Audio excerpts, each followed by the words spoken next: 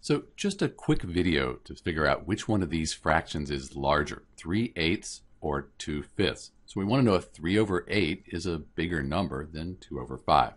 There are a few ways to do this. This is one way I like to do it. What I need to do is I need to find a fraction that has the denominator down here the same for both of these. And when I do that, then I can just compare the numerator and see which fraction's bigger. You could list all of the factors, but the way I like to do it is I see I have 8 here and 5 here. If I multiply this by 5 over 5, so it's the same thing. 5 over 5 is 1, but now I get 8 times 5 is 40. 3 times 5, that's 15. Down here, I'm going to multiply the 5 by 8. Actually, 8 over 8. That way I'm multiplying by 1. I'm not really changing the value.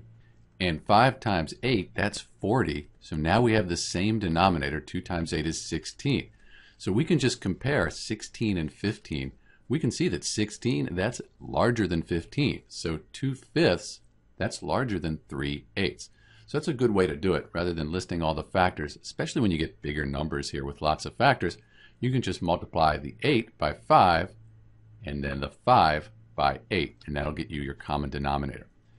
If you divided 3 by 8 on a calculator, you'd get 0.375. If you divided 2 by 5, you would get 0.4. You could consider that 0, 0 after there. Same thing. And you can see again that 2/5 is larger than 3/8. This is Dr. B comparing 3/8 and 2/5. Thanks for watching.